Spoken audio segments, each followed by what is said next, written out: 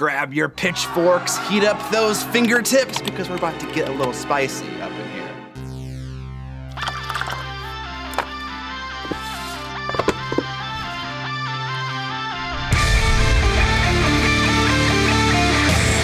Over the last year, I've played 10 different miniature war games, and of all 10, I like Age of Sigmar the least. As of the recording of this video, I've played 7 games of AOS 3.0 and another 15 to 20 of prior versions. Is Age of Sigmar a terrible game? Why do I keep playing it live on stream if I don't like it? Link in the description. We play Thursday evenings. We'll answer this question and more over the course of this video. I'll start with my weakest point and then end on my strongest point, just like we learned in high school. Are you happy, Mrs. Jensen? I'm still writing argumentative papers, but instead of it being about my lawn cutting job, it's about miniature war games. In my head, it sounded more impressive to be writing about plastic toy soldiers, but now I'm not so sure. I'm making this video for those who are interested in Age of Sigmar, as it'll give them an idea of how the game will feel for a somewhat beginner. As a reminder, this is just my opinion. Feel free to share your agreement or disagreement in the comment section below so people can get a wider perspective on the game. Writing a list for an army in this game is very confusing, especially as a beginner. As far as I can tell, there is no section in this book that explains how to construct an army list from start to finish. Apparently, that's supposed to be the purpose of a battle pack, like this shiny new General's Handbook for 2023. Assuming you've already picked your Grand Alliance and faction, the first step would be to pick a sub-faction, if applicable, then a battle pack, and then how many points you want to play. Then your army must contain some number of battle line units, normally 2 to 3, and a leader model who is your general. As far as actual model limitations go, that's it, but we're not done yet. After that, you need to pick a grand strategy, which is determined by your battle pack, and also a triumph, which is only used if your opponent has more points than you. After all is said and done, you have to consider fitting your units into War Scroll battalions, which are formations that give your army buffs, and they used to cost points, but now don't cost points, and there are generic ones for everyone to use, and also faction-specific ones, and there's just so much going on, and it's hard to track it all. And the only reason I was able to summarize it this well was because the app gives me little angry symbols when I'm not doing something correct. No, the same cannot be said of the online list building tool for Age of Sigmar. Why is this process not written down somewhere? Why is there no consistency between the web app and the phone app? Why is there just so much stuff in the list building process outside of what's actually in my friggin' list? Your guess is as good as mine. Before moving on to the next point, let's hear a brief word from this video's sponsor. A sponsor for this episode is Lazy Squire Games and their new 5th edition D&D supplement. Based on the franchise Legend Keepers, a roguelike video game developed by Goblin's Studio, this supplement has players taking on the role of the monster in the dungeon as opposed to the hero. Stop marauding good guys from taking the loot that is rightfully yours. You can also play this campaign as a normal hero delve, that's more your speed, but everyone knows that bad guys have way more fun. The Legend of Keepers 5e Reverse Dungeon Campaign book is a 350-plus page tome containing 4 unique dungeons, 24 playable heroes, 50-plus playable monsters, and 12 notorious monster bosses. The crowdfunding campaign will also offer over 100 STL miniatures based on the heroes, campaigns, and traps from the campaign book. Sculpted by Lazy Squire Games, these miniatures will be delivered within 1 month of the campaign's conclusion in both supported and unsupported STL formats. Check out the all-in Game Master Pledge tier to get not only all 100 plus STLs for the campaign, but also a hardcover campaign book among a ton of other PDF assets. This campaign is also offering over 200 STLs from Stonecraft Dungeon, Lazy Squire's new line of 3D printable terrain. Players will also be able to use these models to craft expansive and highly detailed dungeons from the Legend of Keepers campaign, or from their own fantasy adventures. You can find the campaign linked in the description below. Thank you to Lazy Squire Games for sponsoring this episode, and by telling you why AOS is kind of bad. There's just so much stuff in this game. Age of Sigmar replaced Warhammer Fantasy Battle because the game was very complicated, and that caused the player base to dwindle. Where AOS started out in version 1 was absolutely a simplification, but that game was even more of a dumpster fire than this one. And so over time, at each revision, the game became more and more complicated. It included more and more stuff like War Scroll battalions, grand strategies, battle tactics, endless spells, command points, and more. The simplicity of the core game remained largely. They just added more stuff around it. On top of that, the rules for this game are needlessly verbose. Having recently read through the whole rulebook front to back, it was exhausting how many times I had to reread sections, scratching my head as to why they felt the need to use 100 words to describe something when 20 could have done just fine. My favorite example of that is here.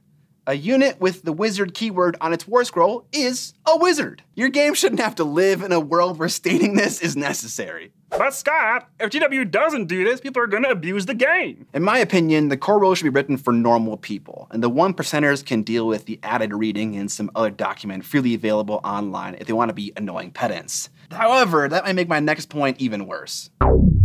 Rules for this game are spread out everywhere, from the core rule book to significant rules in Army Book to the General's Handbook, which changes the way the game is played once every 6 months, to White Dwarf magazines? Why are my factions rules in a subscription magazine? Admittedly, I don't know how often this happens anymore. Thank God for Wahapedia, a lovely free website that summarizes everything I need to know about the game in one spot. Or else I might just not know about a faction rule that I have, like Deadly Coordination, because White Dwarf issue number 471 is making gameplay changes to my $55 battle tome. Have I not already paid enough to get the updates also? Also, yes, I know this battle tome isn't a Soulblight copy. This is the only battle tome for AOS that I have because I don't really buy them. Luckily, they put the updated rules for their factions in the AOS app, but you still have to buy the book to have access to that info in the app. They used to allow customers to buy a $15 digital version of the battle tomes, but that is no longer an option, and you have to buy the big, expensive hardcover book to get access to the digital one. GW. If you're trying to stop pirating, this is not the way. The giant elephant in the room that we're not discussing regarding all this bloat is that it's really expensive bloat. If you wanted to play this game with your friend, you need to have a core rulebook, which is $70, or a General's Handbook, which is $50 and gets updated every 6 months, so I expect you have to keep rebuying that. Additionally, each of you needs a battle tome for your factions. These are $55 a piece. While most companies are moving toward freely available rules, GW is digging in their heels, and sadly, I think this idea is here to stay. Rulebooks and the like represent a revenue stream for a publicly traded company. They can't just give us rules for free without replacing that revenue with something else. They don't entirely have their customers' best interests in mind. It's partially controlled by someone else who cares more about the bottom line, the money. I'm not saying GW won't do it at some point in the future and that they're even doing anything inherently wrong. There's just a very obvious, frustrating boulder in the way of making this game truly accessible. When building out a hero in Age of Sigmar, you have several options to give them buffs. Items, command traits, spells, if they're a wizard, and anything that's extra. For the most part, it kind of seems like all of these options are meh, save for a couple. A problem could be that none of them are costed at all, so they're all free. Imagine having to come up with 6 to 8 items for each sub-faction in this game, of which there are countless, and have those items be compelling buffs, unique and interesting, and also the exact same power level. That is extremely hard to do. The solution seems to be to make 70% of them all really bad or similar to other ones, which makes for a really lame experience. The predecessor to Age of Sigmar, Warhammer Fantasy Battle, had similar categories for the buffs you could give to heroes, but they were all costed. You could give someone a 10-point thing that had a small buff, or a 40-point thing that had a larger benefit. Expanding the design space of the game allowed for a richer experience in that regard, but it isn't always the answer. The same can be said for the various choices for units you have in armies. As a Soulblight player, I feel like a lot of my units aren't very usable, so it's a bit of an internal balance issue there, and apparently there are stats to back it up. This graphic is from a MetaWatch article by GW showing that in recent tournament games, the majority of Soulblight models are simply not being used. By the way, huge shout out to individuals like Rob, the Honest Wargamer, for maintaining rigorous stats for this game and presenting them beautifully. They went a long way in helping me understand AOS from a balanced perspective, and my friends and I love to pore over them. You can find Rob's channel below if you're into the tournament-going AOS scene. The good news here is that because GW is tracking these stats, it's something they care about. I've heard that they've done a really good job on the last 2 Army releases in this regard, but that still leaves many others languishing in the meantime, and it might be reasonable to expect this experience if you're picking this game up sometime now or in the next couple of years. Next couple of years? Why does it take so long to fix this problem? There are 26 factions in this game, so likely be a while before all of these are brought up to snuff. What makes matters worse is when the developers are, say, halfway through fixing the game will largely go through some larger change that resets this requirement to have all these armies adequately updated. An example of this could be updating the entire rule set for Age of Sigmar. With the long development cycle GW maintains, it feels like the issue of not being able to update your factions fast enough to shore up differences between big gameplay changes you want to make is going to remain a constant forever. I fear that factions in this game will always be in some fragmented state of armies designed for the current version and armies that have band-aids applied. There's something else to consider here, that GW is first and foremost a model-making company. They don't make money from creating compelling rule sets. You can definitely say that again. They make money from creating beautiful models, and they are absolutely great. But because of that, they create new factions and new units for existing factions ad nauseum, which feels like it's only going to make the aforementioned problem worse and worse. I don't fault GW for doing this, it just seems to be where we're at right now. The goal of every single game boils down to holding objectives, achieving your battle tactics, which are goals you select each round, and accomplishing your grand strategy, which is an overarching goal for each game. Every single scenario, which GW calls battle plans, reads almost identically. There are some number of objectives on the board to capture, and you get points based on how many you control. 1 or 2 battle plans add a bit more to this, but the core remains the same in all of them.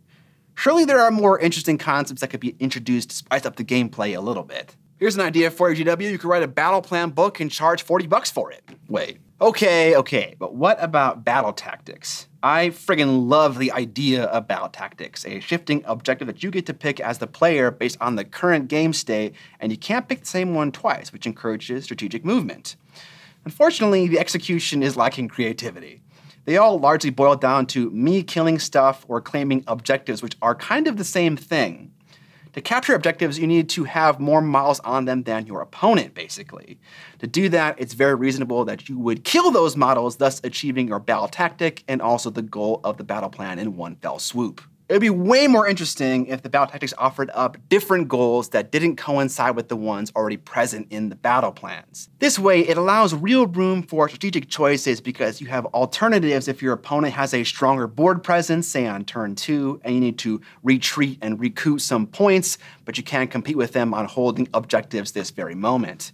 As a player in AOS, it's pretty easy to understand what your opponent is going to want to do on any given turn, so the decisions seem pretty straightforward. I'm going to capture points by killing models because in doing so I achieve not only my battle tactic, but also the scenario objectives, and also deny my opponent who wants to do the exact same thing. The goals are in plain sight because everything just points to them, either literally or either because one achieves the other. When it comes to grand strategies, those are a bit different, but largely easily achieved.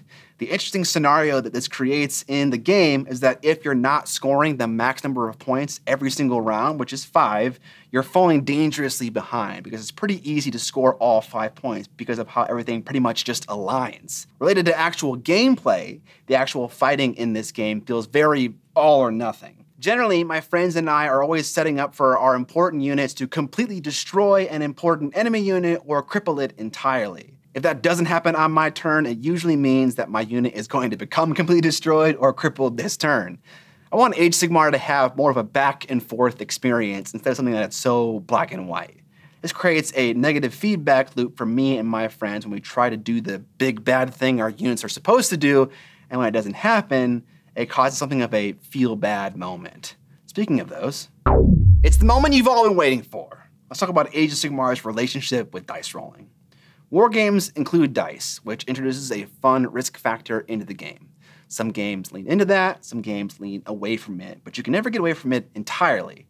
Whereas games like Guild Ball try to design dice out of the game, the rule writers for Age of Sigmar try as hard as possible to include as many dice rolls in this game as humanly possible. Casting a spell is largely always 2d6. A different angle on casting spells in war games could be 1d6 plus some magical stat for the unit.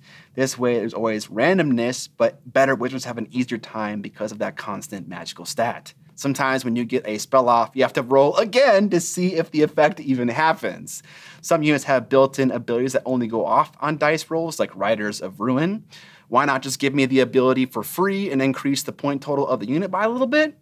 Roar, a monstrous rampage ability, has a very nice benefit, but only goes off on a 3-up, making it feel bad when one player's dice rolls are hot and the others aren't. For me, these design choices create opportunities for more feel-bad moments. Either the opponent is frustrated that luck wasn't in their favor, or the player rolling the dice is frustrated by the cool thing that didn't happen, like when rolling a 1 when using the aforementioned Riders of Ruin, or when my Cities of Sigmar friend who has a lot of wizards just can't seem to roll high enough with 2d6 to get any spells off. Let's talk about the ultimate feel-bad mechanic in Age of Sigmar though, the double turn. In AOS, at the beginning of each round, both players make a priority roll to see who goes first. If you tie, it seesaws back to the player who most recently did not have a turn. If you're following along, this means that every single round there's an approximate 42% chance that one player will go 2 times in a row.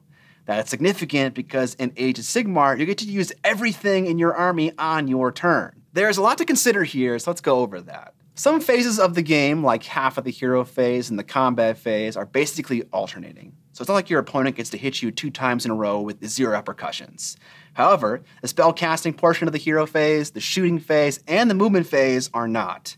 There often are 1 or 2 moments in every game of AOS where it feels like if one player were to get the opportunity to go twice, it would be devastating. And when it happens, it often is devastating. And it just feels super bad as the player getting the benefit and the one on the receiving end.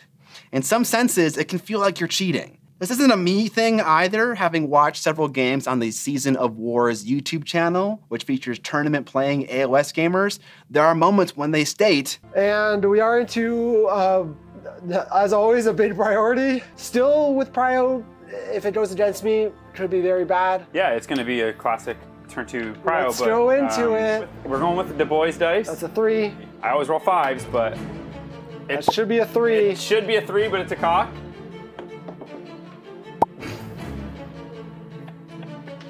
Jordan's great at prio. Ridge wins prio. That's fun. Let's go into Skaven turn 2.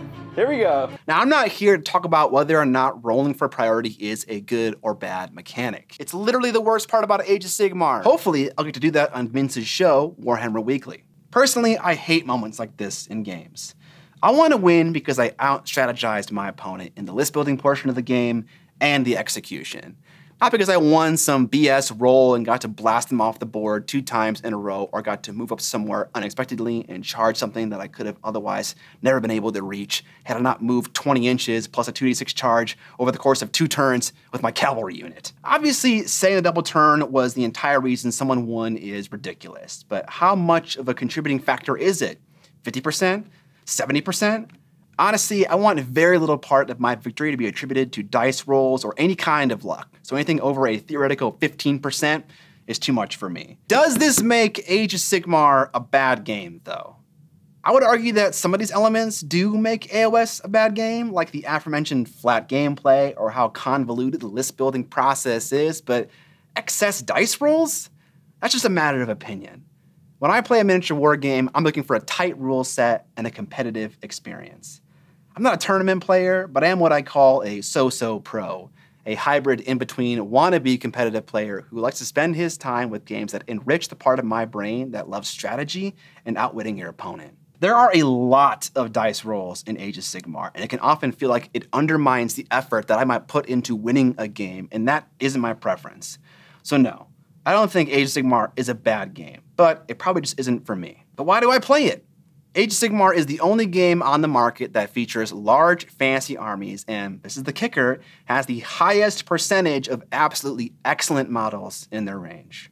Sure, I like these handful of models from Parabellum's Conquest, but there isn't an army's worth of figures I'm interested in. While I am a competitive player, I'm also a massive model collector and take a great feeling of pride in fielding an army that I am into aesthetically.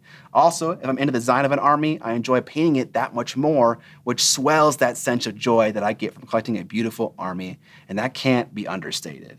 If I'm gonna invest my time in painting a large army for a game of this size, which takes a long time, it's gonna be one that I think looks beautiful and that I love.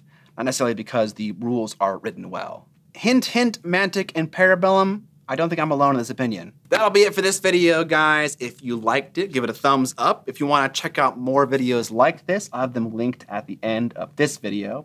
If you're interested in gaming, I have a gaming live stream, and you can check out, link down in the description below. We're actually playing our 1250-point game of AOS in our Escalation League this Thursday at 7 p.m. CST. So come tell me about how my opinion is trash, and I'll ban you. Just kidding. If you want to check out some of the VODs for the games we play, I'll link them now in the video in the top right-hand corner of the screen, and also in the description below.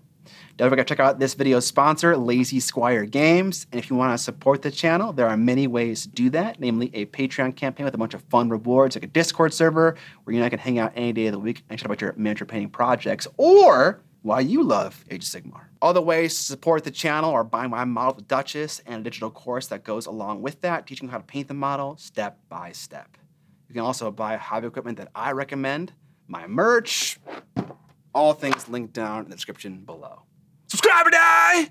And most importantly, don't forget to paint my minis! At the top of every single round, both ployers, they're ploying. How about that, Mrs. Jensen? I'm still writing argumentative papers, but instead of it being about my lawn chopping job, lawn chopping. That's what you call it. You call it lawn chopping. Penises, big old fat penises. What do I mean? What I want the game to do is to define how much terrain to use, or what, and there are generic ones everyone can use, and fascist-specific ones, whoops, for existing factions ad nauseum, which feels like it's only gonna make the exit